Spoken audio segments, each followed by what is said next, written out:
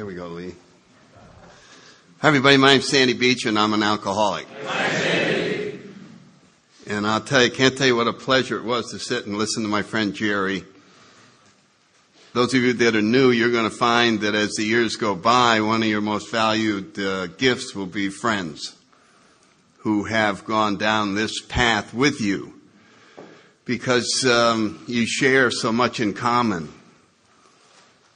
And you'll remember when you first got here and wondered what the old-timers were talking about. It sounded interesting, and people were sure excited about it. But you didn't see where it had any relevance in your life. And you'll look back on that and laugh as your perspective changes, which it constantly does going down this path. If somebody asked me to try and summarize the entire AA program in 2 words, the words I would choose is let go. That's it. That is the total package of everything, is to let go. And that is so counterintuitive to a person who controls their life, manages their life, thinks about nothing but their life. And it leaves us with the sensation there wouldn't be much left for me to do. Which would reduce your importance significantly, wouldn't it? Well, that's the point of spirituality, is to reduce your significance till it's gone. And the only significance that is left is God's. And so you go, well, geez, the program looks like it's a lot more than that to me. But if you start taking it apart, step by step, you'll find that it's just this endless process of letting go. And starting out with surrendering to the fact that you're an alcoholic. And that is not done intellectually. That is done mechanically through pain applied by alcohol. And alcohol just grabs your arm, raises it up behind you and says, would you like to give up yet? And you go, no. And so it raises it up a little more. You can feel the bones starting to break. And that's how you surrender. It is inevitable that it will get worse and worse and worse. And so in a strange way, the glue that holds AA together in some humorous fashion is alcohol. It just sits out there, wandering around, whistling a little tune. Year after year after year, just waiting for somebody to come out and go, the hell with that crap. And it'll jump up right out of the bushes out there. There's little half pints of vodka all over the place out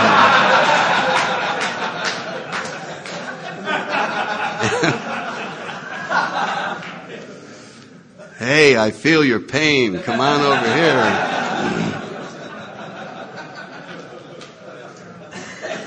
And it'll look like God's will that would just appear out of nowhere, and then it'll start applying the pressure to push us towards surrender and surrender and surrender and surrender. And so each one of us is very familiar with the fact that one way or another, we had to let go of our drinking. And so that was the beginning of letting go. But it's just the beginning. I'm reminded of a sentence, I think it's in, I've lost track of pages over the years. I have all the material, but I don't have it cataloged anymore. I can't tell. But it seems to me that this is in the beginning of the third step in the 12 and 12, where it's being suggested that we turn our whole life over to our higher power. And you know how Bill writes. He writes the point that he's trying to make. He does this quite often because he knows us very well. He writes the point he's trying to make, and then he writes what our reaction to it's going to be, which is generally negative. You know what I mean? Like, what are you talking about? And I have to maintain some independence here. And he's talking about the struggle of letting go of alcohol and pointing out that that's just the beginning, that there's going to be one thing after another. And in my own case, I remember I finally, after being in a nut ward and all those things, it finally became obvious that I really ought to relinquish this drinking thing to AA and whatever was going on here. But it wasn't too long after that my sponsor, he noticed that I would be broke and then I would have about $30. And he wasn't quite sure where this $30 had appeared from. And I don't know whether he guessed or what, but it was coming out of the petty cash at work on a Marine base, which is, if you want to be a stickler,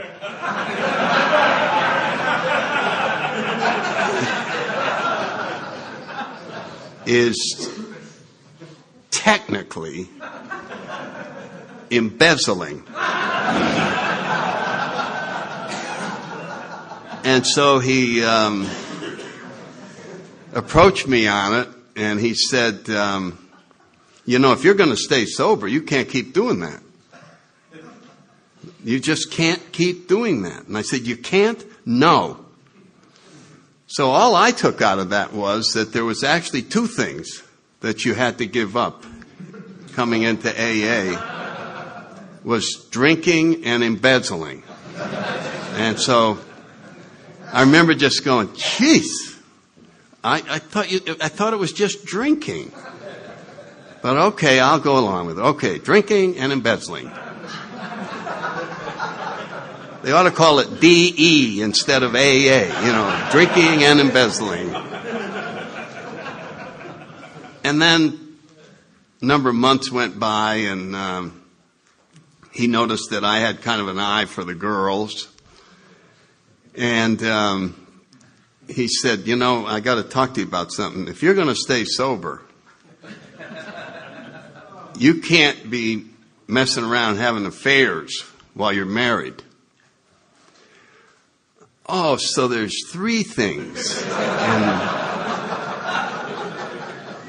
Three things. Yeah, there's three things. And as the months went by, he was coming up with something all the time. It was just, one more thing that is required to give up. And as the steps unfolded, it became apparent that I was going to do a lot of work inventorying all of the things that were standing in the way of me and my Creator. Well, why was I going to inventory these? And why was I going to run them by my sponsor in order to get a true perspective on each one of these items?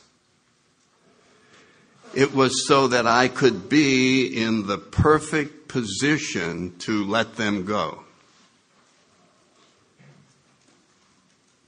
Let them go.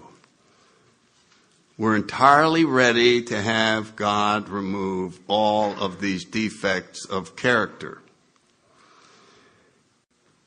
God, God, God. I mean, every time you turn around in here, God, God. I mean, what has he got, a PR guy like the Marine Corps? And, I'm sort of an action guy. You follow what I'm saying? And letting go sounds pretty passive. You know, you follow what I'm saying? It's like, okay, I got the letting go. Now, when do I get involved here? I mean, I just come up and I got something, and then you go, what do you got there? I got a financial thing, a job. Give me that. No. And then we start, no. And then finally, all right.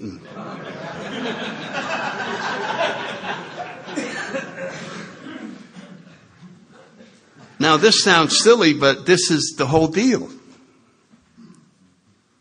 I mean, it really is. If you're worried about something right now, in other words, it sounds like you end up doing nothing, and that's because it's a paradox. If something's bothering you today, you just got fired and you don't know what to do about a job and you don't know what to do and you are really upset about it. And I'm not going to do this, but I would ask somebody, okay, come on up here and tell me exactly what it is. Well, I'm terrified about money and I don't know where I'm going to find a job and all that. And I said, okay, would you let me work on that for a while? Because I happen to know how to put this into the abundance of the universe. I happen to know how to get the word out. Would you be willing to give me the entire package that you're working on? And if you were willing to do that and just say, all right, and then I wait till tomorrow and you come back, you might very well say to me, you know what occurred to me last night? I really ought to call my uncle.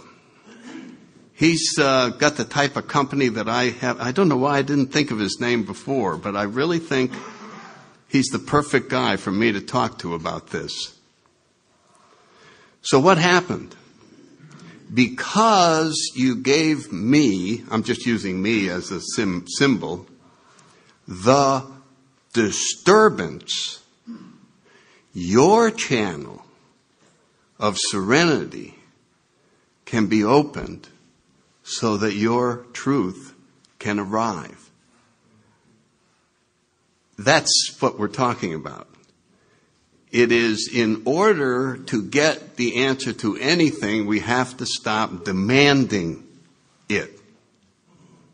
We have to relinquish the need. You see, the need or anything other than undisturbed state blocks us from receiving the guidance from our own Creator.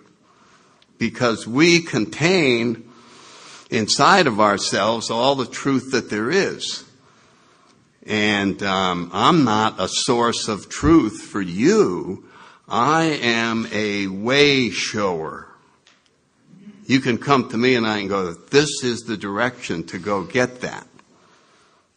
Now, I'm speaking now of the spiritual principles involved. While we're evolving in this direction, we give each other very specific advice all the time in order to stay alive long enough to have the program work. But what I'm talking about is the whole point of the program is to end up in a state of surrender. And a lot of interesting things happen. And I'm just stream of conscious on what these things are.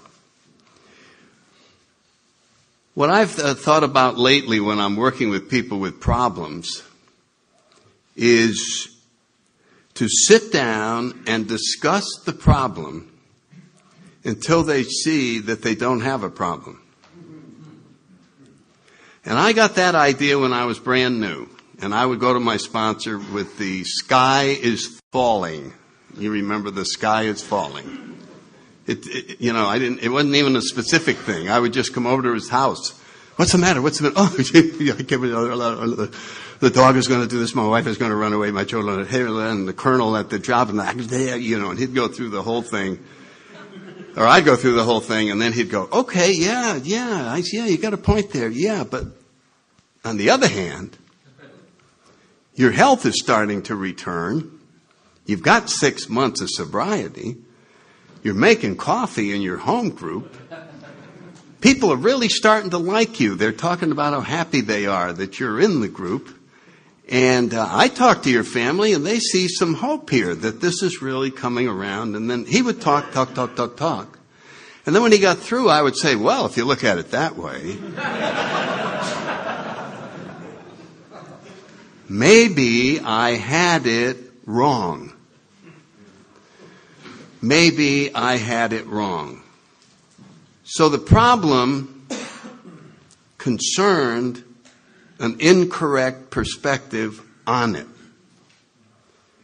An incorrect perspective on it. Well, how does that perspective get changed? By letting go of the old perspective, which are all of the old ideas that Jerry and I have been talking about in our lives, and his story about his dog. What was his dog's name? Patches or something? Yeah, and all they wanted to do was to let go of these huge animals he was attacking. And so there's something inside of us that doesn't want to let go. And that is our self-centeredness, which was being talked about, our selfishness. But it boils down to, it is our ego. It is our sense of self that, according to our story, is absolutely necessary for me to continue functioning as an individual. Now, it is true that for that individual to keep functioning, I would have to keep behaving in that fashion. But we don't want that identity to continue anymore. We do not want to exist as a self-centered, ego-driven entity, which is what our story is when we get here. And so as we start through this inventory and sharing with another human being, and then coming into steps 6 and 7, which is monumentally important in the program. Because Jerry was talking about the absolutes and how frightening the absolutes. Oh, God, we can't get those absolutes here. The drunks don't want to hear about absolute anything. Why don't we want to hear about absolute anything? We want wiggle room. We want wiggle room. We like our favorite expression. What's our favorite expression when we start talking about absolutes and any of this stuff? But remember now, progress, not perfection. Now that's an out of context interpretation of that. Because when we get to step 6, it's clear as a bell. That's talking about perfection. That's what the 12 and 12 says. The clear implication of having God remove all our defects of character is perfection.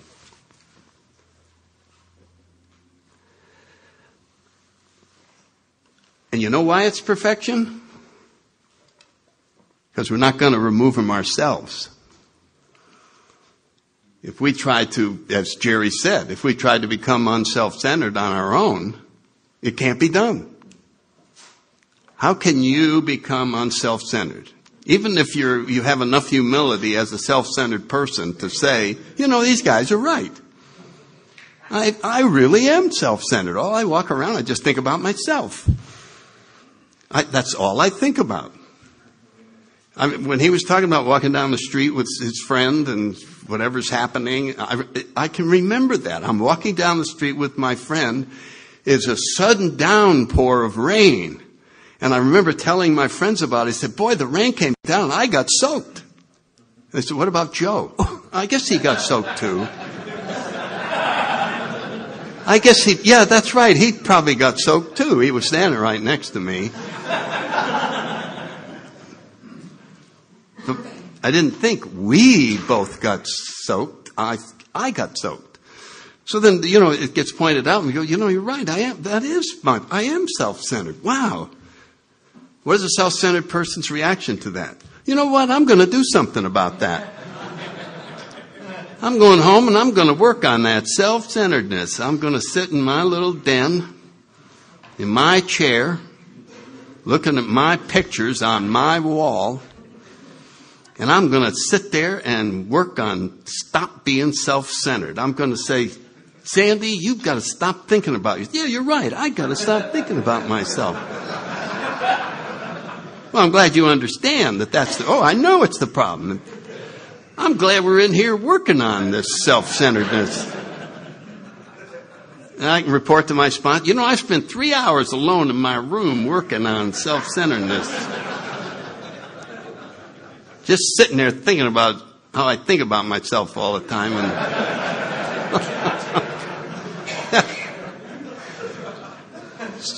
Did anything happen? No, we're probably more self-centered.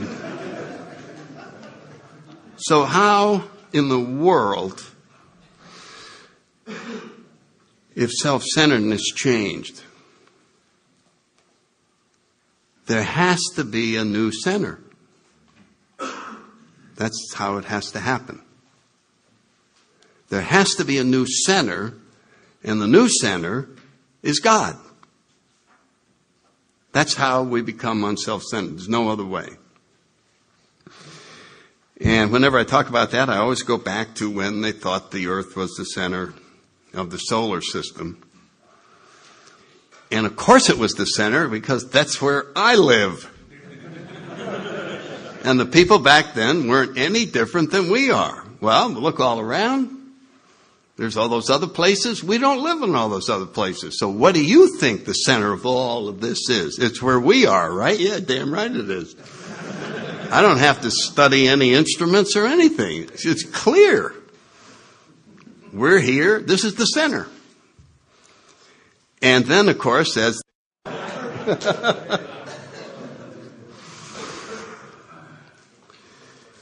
anyway, as they start measuring things, it wasn't making sense. And they finally, some of the more astute observers began to realize that all the information that the emperors and the big shots had was wrong. And the trick is, who's going to tell them? They're not going to like it. Because what's going to happen if you're the emperor and you don't even know the center of where you are? I suppose you might look bad. And we ain't having I'm not looking bad. You're going to die before I look bad. And that's what they were doing. Because that is a monstrous change. Can you imagine that? Suppose you had maps of the solar system. That was your business. This would be bad news for your business. Those things would be obsolete like that. The entire arrangement would have to be reprogrammed. I mean, you understand the difference between the earth being the center and the sun being the center? I mean, you'd have to move everything. And all the thinking that we did and we're very important because we're the center. Well, now we're not. How can we get important again? I mean, it must have been one heck of a adjustment to switch over. Well, that's what we have to do. And the second our old ideas, which is one way of saying our story or one way of saying our ego, once they get wind of this, the full implications of making God the center, it doesn't take long for everything inside of us to go, well, if he's going to be the center, then this is wrong, this is wrong, this is wrong, and I was also wrong about that, and I was wrong about that, and I was wrong about that, and I was wrong about that. Holy cow! And there's great resistance to this new center. But there's those pints of vodka patrolling out there. If it wasn't for them, I would never go through this humiliation of becoming just one of the planets orbiting the sun. What a reduction in importance. And that's what's involved in moving from self-centered to God-centered. Letting go of every single perspective. It calls into question every idea you have on everything. Because all of your previous ideas were put together from self-centered view. That's your textbook. Everything that you looked at was from that old textbook. You follow what I'm saying? Whether this is right or it's better to do this, this is the rules to live by, this is what you should do. My assessment of all my family members, well, I wonder if they're different than I said they were. See how many old ideas are gone now because we're going to have to look at everything from a new place and let go of thousands and thousands of old points of view about everything. When my parents were having their 50th wedding anniversary, I've told this story before, my sister, who next month will have 30 years in AA, I suppose back then she had 15, maybe 10. And it was up in New Haven, and I was in Washington, D.C.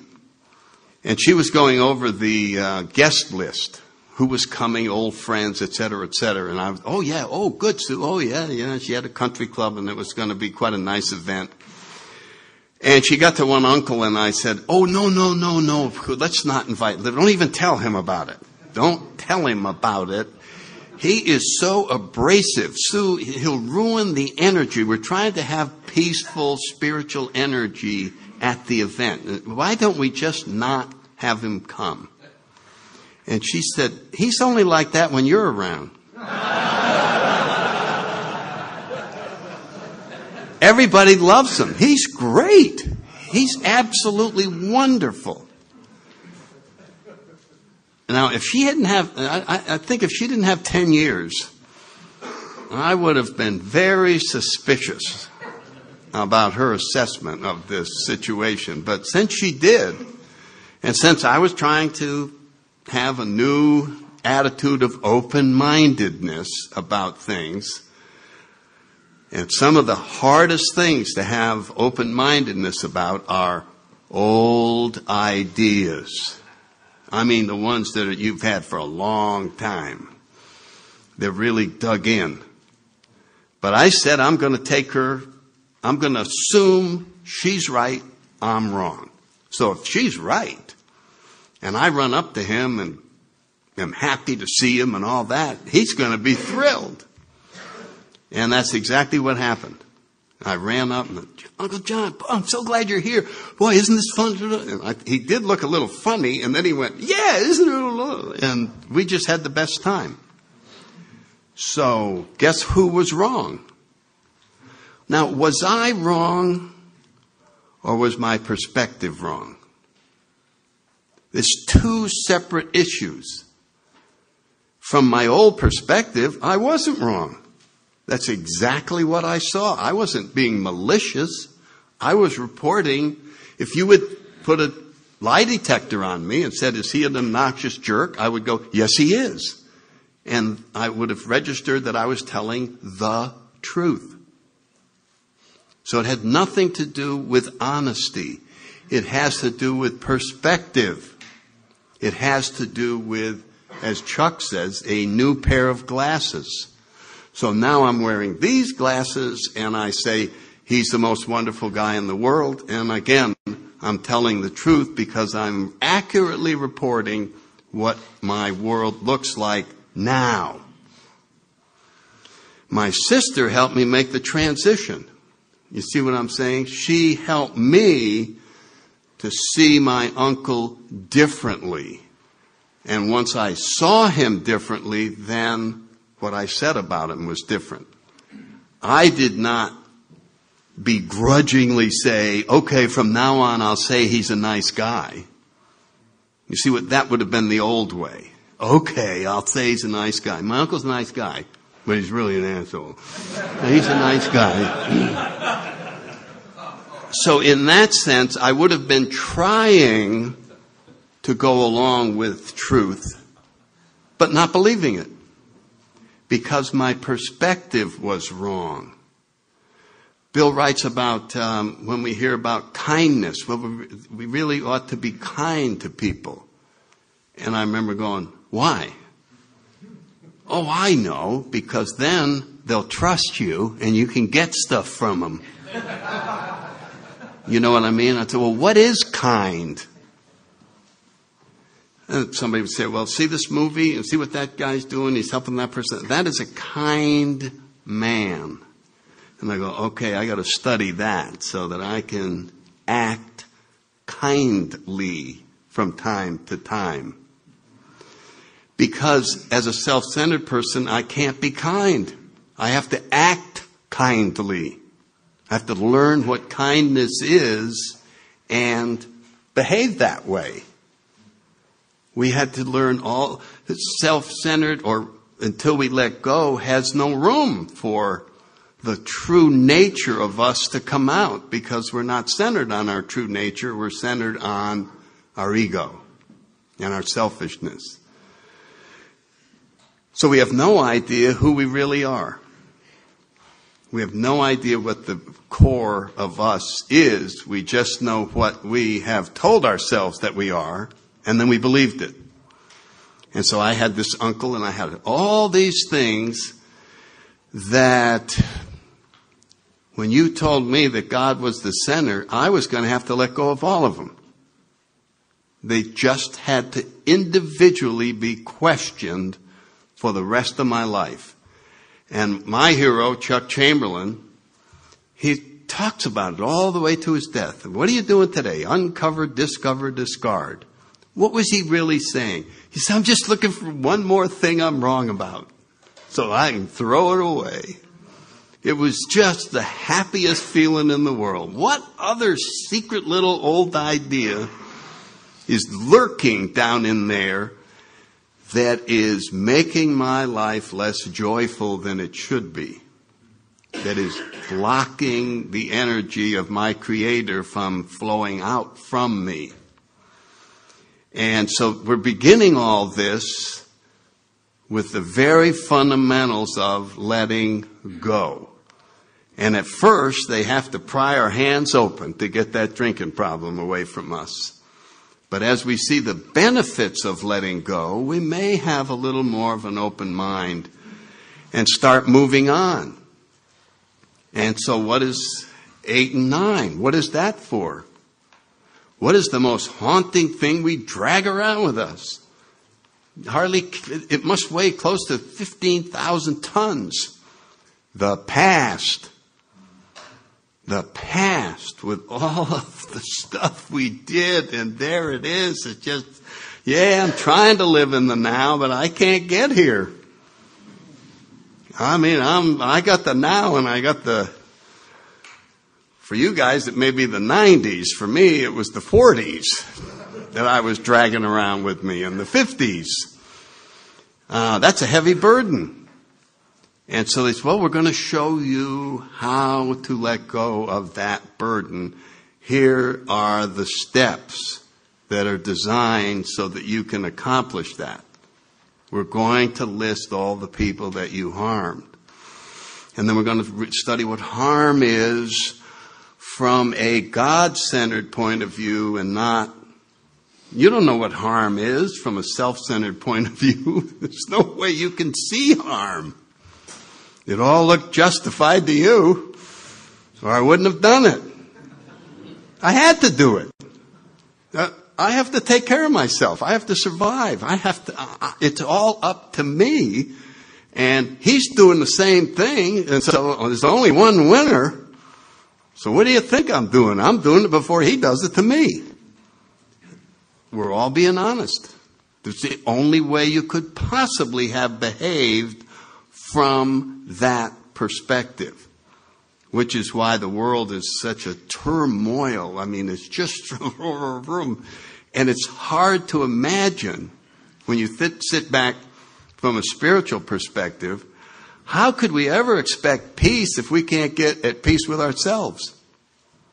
If there's a war raging inside of you, how could anybody else be at peace? So what we're doing in here is trying to resolve the inner conflict so that we have peace of mind. I really think peace of mind should say peace from mind. Because that's where the disturbance comes from. I used to think it came from all of you, but it doesn't. It comes from me. And that's a different topic. And so I would submit to you that steps 8 and 9 can be put in the category of letting go. Letting go of the past. Letting go of all of the burdens that we're carrying around. Another principle that is totally concerned with letting go is forgiveness. That may be one of the most powerful things that can be done to achieve peace of mind, is forgiveness. When I look at the 10th step and I go, what is the essence of the 10th step? The essence of the 10th step is to stay undisturbed and to have a cushion of self-restraint so that when the events of the world happen, and it does cause me to lose my connection with my higher power, I immediately make the top priority reestablishing the connection with my higher power. So how is this done? Well, it says self-restraint, honest analysis of what's wrong. How could you have an honest analysis of what's going on in your disturbed moment? Ask somebody else. So I call a friend and I go, look, let me just run something by you. This just happened. I was down at work. The boss came in. He said this. How do you see it? You see what I'm saying? How do you see it? Well, the way I see it, your boss is totally off the wall. I mean, he must have some problems at home to come in and do something like that. Oh, my God, that's totally out of line. Forgive him. Follow what I'm saying? The answer to your solution is forgiveness. Or he could say, no, he was right and then you overreacted. Go make an amend. There's only two things that are happening so that I can let go of the disturbance and then move on. Once I have reestablished my connection, I'm free to simply enjoy the day and be part of God's plan for whatever's supposed to unfold during the day. And then we get to 11 and 12. I can clearly look at meditation and prayer as a powerful technique for letting go. I am now trying to get even closer to the power and direction as to how I should live my life. If you look at the wording in the 11th step itself, what does it say? Praying only for knowledge of His will for us and the power to carry it out. It never says, take your plan to Him and ask Him to help you get it. Now, maybe that would work. I'm not going to say that wouldn't work. And you may get great results from that working. But if you allowed Him to choose the plan, you would be happier. Who can think up the best plan for you? You or God? So even if you got just what you asked for, you would still be way short of where you'd be if you asked God to figure out what would be best for you. So I don't dispute that God can help people obtain their goals. I would suggest, this is just my own perspective, that you'd be even happier allowing Him to figure out what would be best for you. Just my take on it. So I don't have no quarrel with the idea that you could pray for this and it would happen, and pray for this and that would happen. And I think that's wonderful. I just think there's another level of happiness and another level of less willfulness in even thinking up what would be best for me. These are just my own thoughts. And then we get to the jackpot of letting go, which is a spiritual awakening. This is what we've been trying to accomplish the whole time. In other words, in order to move from self-centered to God-centered, then I have to let go of the whole ball of wax. And from that view, I mean, if you just, every time I think back on the astronomers when they were observing the motions of everything and just going crazy trying to make it come out right with the earth as the center, and then when they said, no, it's really the sun, and then they went, yeah, wow, now that I check Venus, look at this. Well, that worked. Okay, let's check Pluto. Holy cow, it works for Pluto. Holy cow, it works for this. It worked. It works for the whole thing. The whole thing makes sense. So every problem that I was trying to figure out will be revealed in an awakening. And awakenings are a relative term. I think of it as allowing light to come in. And at first, there's just a little tiny crack of light coming through a black window, which is me seeing my first glimpse of a different world other than mine. Mine was the black world that I assembled in my own mind. And some people get a big burst early on, like Bill Wilson did. And it has to be maintained, and it has to be sustained, and it has to be sought to broaden, which is why seeking is such a huge part of our program. God could and would if He were sought. And so there's a constant level of seeking. But to me, it's important to understand what we're seeking. We're seeking more light. We're seeking more awakening. We're seeking more revelations. I just want more to be revealed to me. And so when I look at the big book, I look at any spiritual guidance, the big book is a signpost. And you read it and the book says that way. You follow what I'm saying? So if you come up to me and say, which way should I go? I can't say that way. I said, read this and it'll be revealed to you. Do these steps and it will be revealed to you. Now, granted, while we're going through and we're brand new, we're having people go, oh, don't go over there, there's a cliff. I mean, there are practical things that we can say. But the goal of it all is to allow ourselves to awaken so that we're receiving guidance.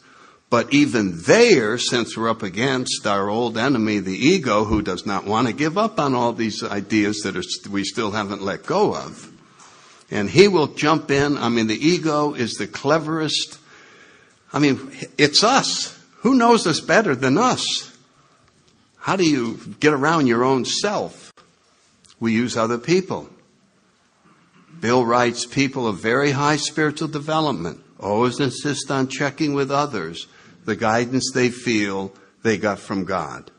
So if people of very high spiritual development, that means that even when we're connected and we're praying and we're meditating, we're liable to suddenly feel very strong guidance that we should leave our wife and run off to Guatemala with a 19-year-old.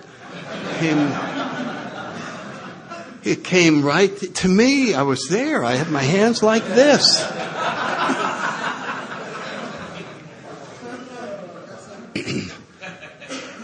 I'd say if your sponsor agrees, go ahead.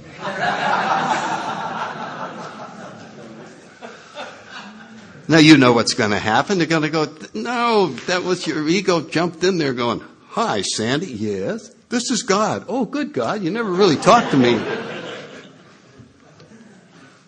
I'll give you an example how subtle it is. Maybe I did this. No, not here. But, it's called the ego prayer. Now, a lot of people don't know that egos pray. If they do, you want to be very, very cautious. But it looks something like this. God, I'm here tonight to thank you for what you've done for me. You've taken me from the gutter. You've taken me absolutely hopeless, shaking, lost piece of junk in society. And you have restored me so that I now have friends. I have self-esteem. I'm liked in my community. I feel good about myself. I have a job. I'm committed to all kinds of activities. I never could have gotten here by myself. I owe everything that I have to you. I am so grateful that you have placed me where I no longer need you. Thank you for restoring me to self-sufficiency, but I'll take it over from now on. Thank you. That's an ego prayer. Starts out with all of the wonderful words about how grateful I am that you, blah, blah, blah. And it's all leading up to, I get to play now, right? I get to manage my own life in some way.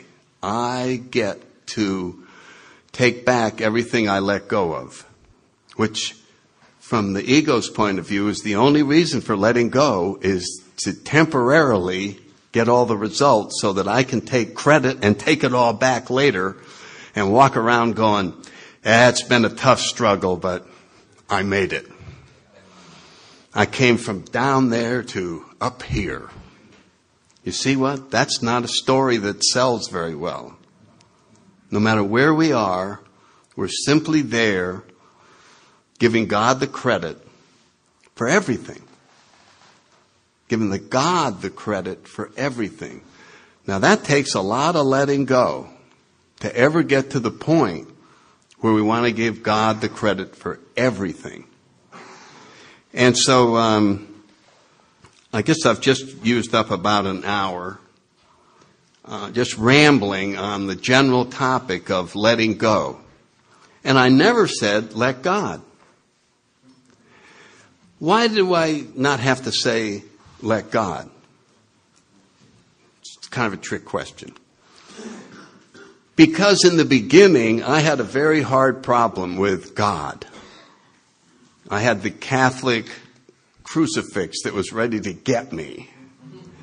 And so my sponsor said, well, in your case, why don't you turn it over to whatever will take it?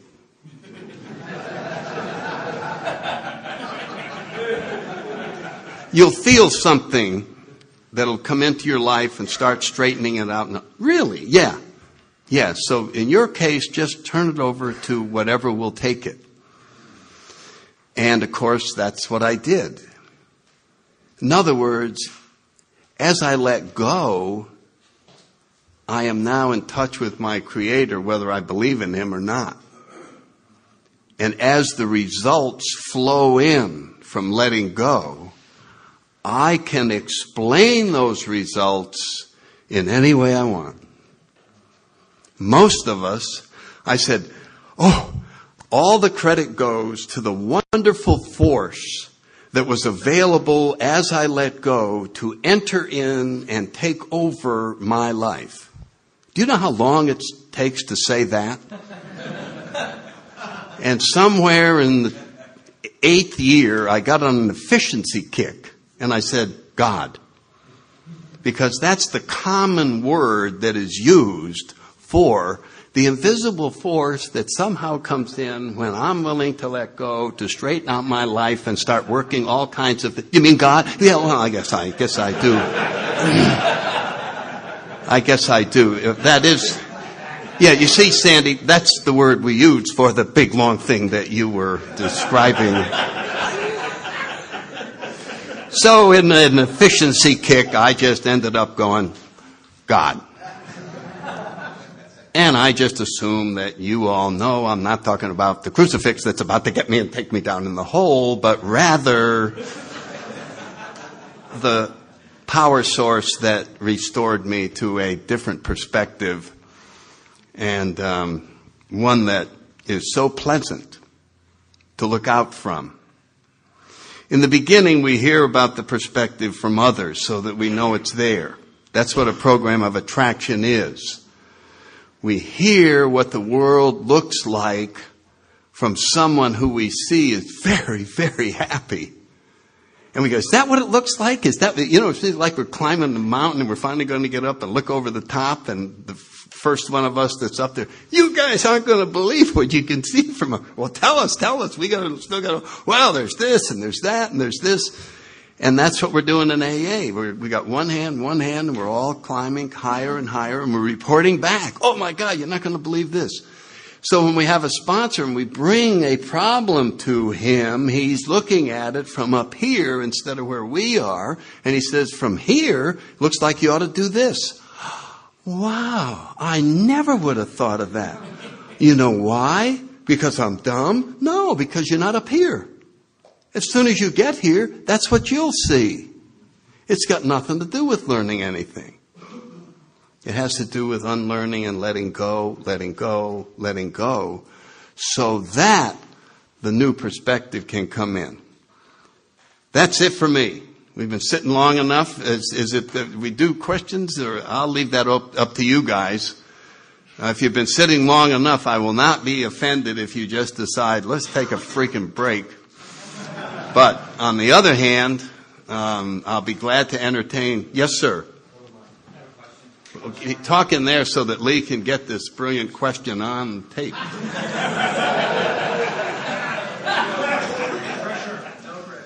I'm Steve. I'm an alcoholic. Hey, Steve. It's a barn burner. Okay. I'm just wondering if you felt the need to make an amends to your Uncle John. And if that I made it by loving him. I did not. This fit in the category of to do so would injure them or others. And it became apparent that if I had said, all these years I thought you were a perfect jerk, and I'm glad I found out I was wrong. Yeah, may have been. I think it might have set us back several steps from from the new relationship that we had just achieved. So, no, I never went up and said, I'm sorry I had those ill feelings about you all those years.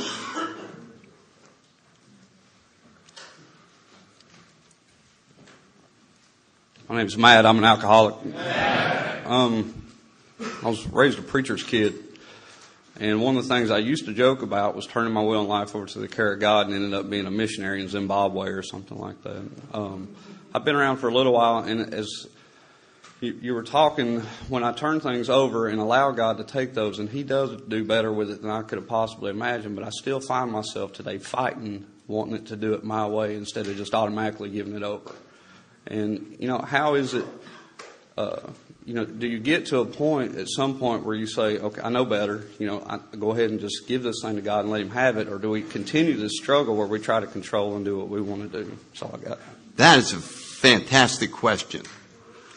And I'm going to refer you to a discussion of the sixth step in the 12 and 12, where Bill writes a sentence called the riddle of our existence. Having been granted a perfect release from alcoholism, why don't we just turn over everything else and be happy as can be? We already were given proof that if you get 100% willing, bingo! Why aren't all the rest of them gone? Now, one way to explain it, it's happening in God's time. He wants me to stay a jerk for another 10 years, and then Sorry. It has to do with our self-centeredness and ego that does not want to die without a fight. And every ounce of progress is going to be accompanied with this struggle. And that's why Bill said this is a struggle that we are going to engage in for the rest of the time that we're here, unless somehow we can achieve full awakening. But it is the legitimate center of why all spirituality is difficult. And it was made that way. I mean, you got to remember that this is not something that we put together. And when I think about these things, I'm kind of weird. So I try to imagine, well, what was God why did he put it together this way? Why did he make it this way? And I think he made it this way so that we would appreciate it so much when we finally achieved it.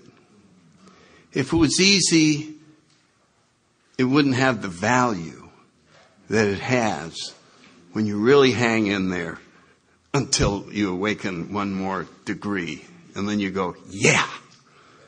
And so I think it serves a wonderful purpose that it is going to be that way all the way. And that we still go, okay, but I'm still going to try. My eyes are going to stay on perfection till the day I die. And I'm going to keep going, I'm going to keep going. So that's a terrific question. I mean, that's right in the center of our program. Peter, alcoholic. Sandy, can you comment on the phrase, is it odd or is it God?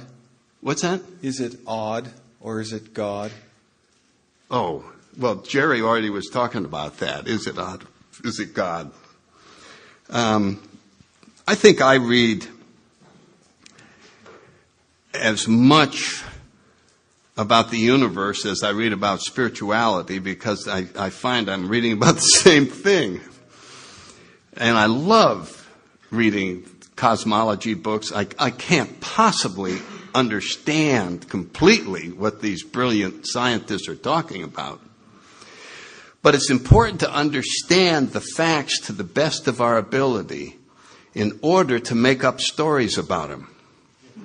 Now, you're going, what is that?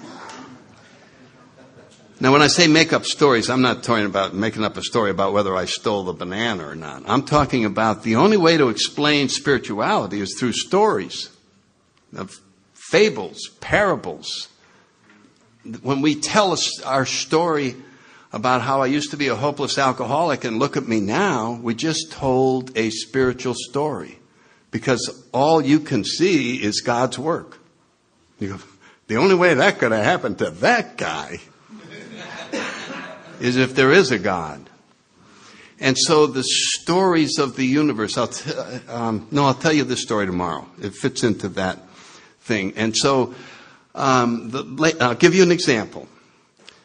The latest, there are some cosmology writers who are now trying to work in the stories because they say that scientific knowledge has advanced so far beyond our last set of stories that we need new ones. And this team attempted to do that. And let me just give you an example.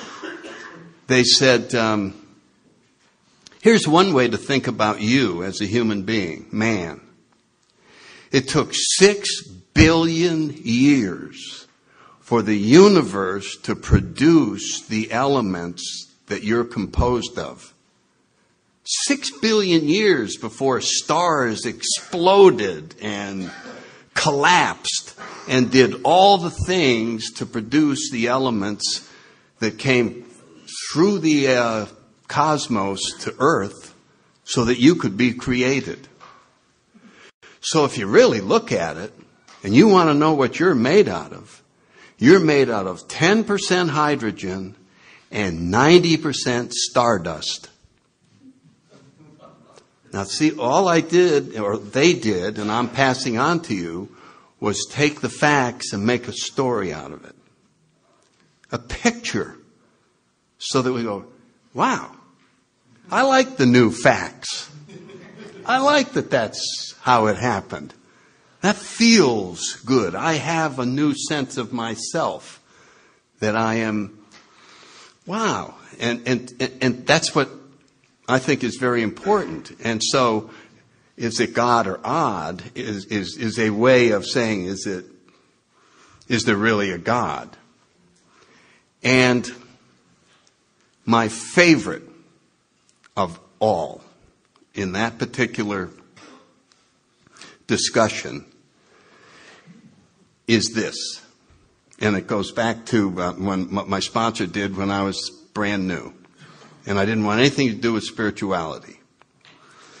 In other words, if you're a scientist, you should be willing to get a laboratory and go in there and perform experiments before you shoot your mouth off. Would everybody agree with that? You can't just go out there and go, meh, meh, meh, meh, meh. I want to see the experiments. Okay, good. So my sponsor called me in. You guys have heard me do this. And he said, listen, Sandy, you've been sober about 9 months. It's absolutely essential that we I want to know what's going on inside you. I want to know a spiritual inventory about you. Okay? Yeah. Okay. How much do you really, did I do this the other night? How much do you really pray? Okay. How much do you really pray? And I said, you want to know? Okay. None. I think it's stupid. During the Lord's Prayer, I go,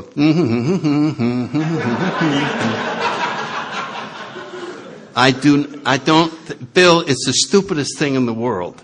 Hello, hello, hello, hello. It's just, I don't do any. That's all right. I'm not going to judge you. I just want to know. Okay, so 0 pray. Okay, fine.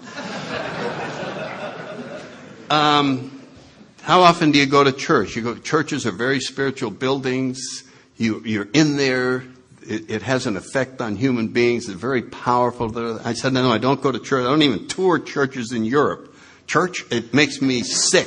I'm not interested in it. I spend no time. I never, ever go. Oh, fine. It's all fine. 0 churches. How about spiritual books? Throughout history, there have been incredible writers. There's whole sections of spirituality that has inspired people, caused them to see things different. I said, I don't even go near the New Age section. I'm not interested in it. I had the Bible once. It's just a terrible thing. It made me feel sick to my stomach. I read, I like mafia stuff is what I really like.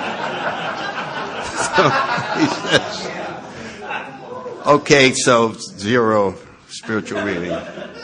Now, last, how about meditation? You sit quietly, allow this. Bill, I don't do that. I'm busy. I got stuff to do. I got a lot of thinking. I'm too busy. I don't. Why would you sit around and not think?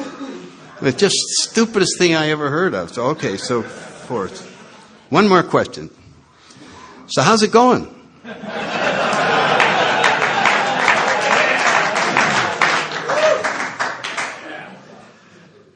There's only one place that a spiritual experiment can be performed. This is where the rubber meets the road. It'll never be out in somebody writes a book proving the existence of God. It's never going to happen. So there's only one laboratory to perform this, and that's inside of you.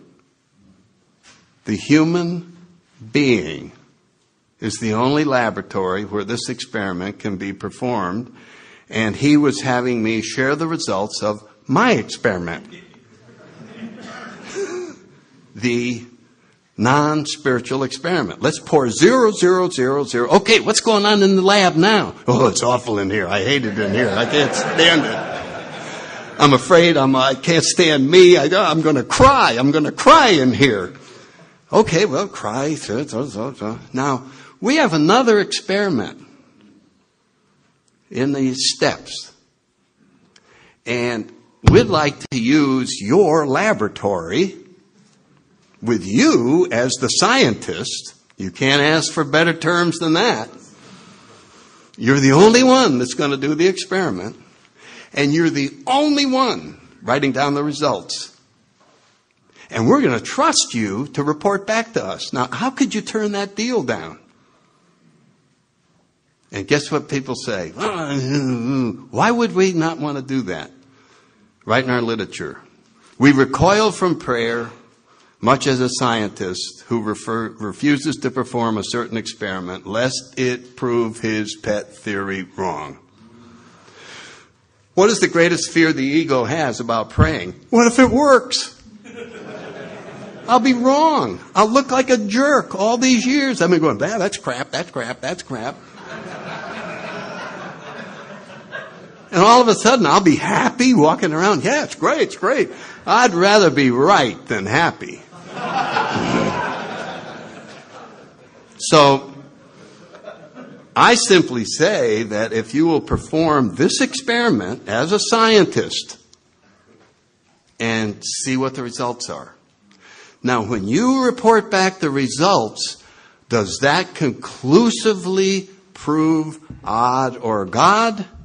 Or does everybody have to conduct their own experiment? Everybody has to conduct their own experiment. Because I can't prove it for you. You can look at me and go, God damn, it really does seem to work. And maybe I will perform that experiment. So that's my long, long answer to, is it God or odd? Hey, Sandy, I got a quick question for you. Sonny Beach alcohol. I just want to know, is that duck an alcoholic? Lee, we have a question that can never be answered. Is that duck an alcoholic? The one that's sitting on the side here. All right, are we almost there? All right, no, we're not. Thanks, Sonny. I'm Mike. I'm an alcoholic. You know, the ego you talk about, it's such a tricky thing. It trying to rid oneself, deflate the ego. You know, what I find, and how do you deal with the fact that I feel like my purpose here is on earth is spiritual growth. And when I start growing some, in terms of letting it go, my ego wants to step in and go, look how good I am at letting go. So the separation from the ego, even in spiritual growth, is so difficult, I think, because my pride wants to step in on anything and take back control. How do you deal with that? Could I ask a favor that I answer that question on the lecture Sunday morning? Certainly. Because it can't be answered in 5 seconds or 2 minutes, 3 minutes. But that is the heart of the Sunday morning deal, okay? Thanks. And then if you have a question after that, then... Are we there? One Hi, more. Kevin O'Neill, alcoholic. The last one. I heard you say you have 6 children, and the topic of today's discussion is letting go. I don't know if you experience this, but perhaps you can share your experience. I have 4 children, and I find that going to meetings in church, bringing meetings into treatment centers, working with sponsees, I feel like I can let go. I can feel spiritually centered. But as soon as I walk in the door, I'm wrapped around the axle. 4 kids, 9, 8, 6, and 5, and it's the wheels fall off. So, and I pray to let go of the outcome, and just live in the action. What's your experience with that, please? Okay. Without the 4 kids, letting go is just a theory.